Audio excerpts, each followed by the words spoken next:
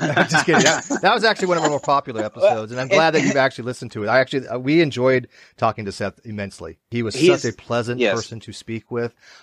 He just a very calm demeanor, articulate, funny. He had great stories. So we really enjoyed that conversation with him as well. I'm glad you like listened to it. I think it's important that that we have. I think people like yourself and Seth, people of that kind of more inclusive ilk, can kind of spin that whole narrative that if you don't believe in God, then you're morally bankrupt, or that you don't have morals. I think that's a horrible stereotype that gets put on them. And anybody that listened to you tonight, or that went back and listened to Seth, there's no way you can say that and be honest. I mean, there's no way you can say that and genuinely be an honest person. It's just not going to happen. So I think what you're doing is beautiful, and I just think it's wonderful. And this was on a level I knew it was going to be good, but this was just so much more, because I think that you're always learning. I learn something new every day, and I probably learned 20 different things in this past hour and a half conversation. Oh, I'm very flattered. Thank you. How lovely that you would say that. Thank you.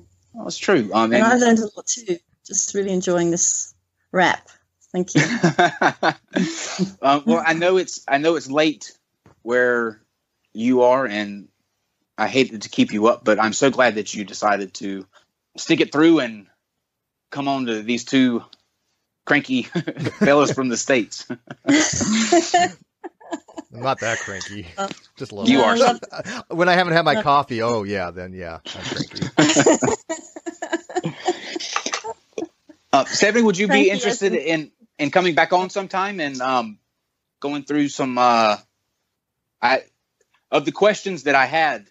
I'll have you know that I got to 2 of them out of 19. So we might have to have her back. I would love to be able to ask more questions, and I don't know, probably a better time for her though. I think it's like 1:00 in the morning for her probably now. Yeah, 1:30. So we do appreciate you spending your evening with us, or early morning as it is in your case. So. No, I've loved it. And I'm just preparing for the interview. I've been doing a lot of reading and researching as well. I'm currently writing my 3rd book, and it's called The Irreverent Reverend Rides Again. Yes, I'm writing that down. We will definitely put all those links in the video description when the video is posted. Oh, we need to do that real quick.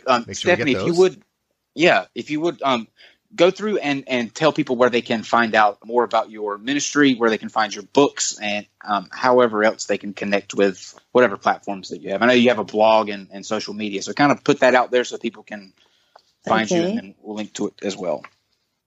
Okay, so the book title again is The Misadventures of an Irreverent Reverend, a spirited guide for rebels and renegades, and that's on Amazon, Kindle and paperback.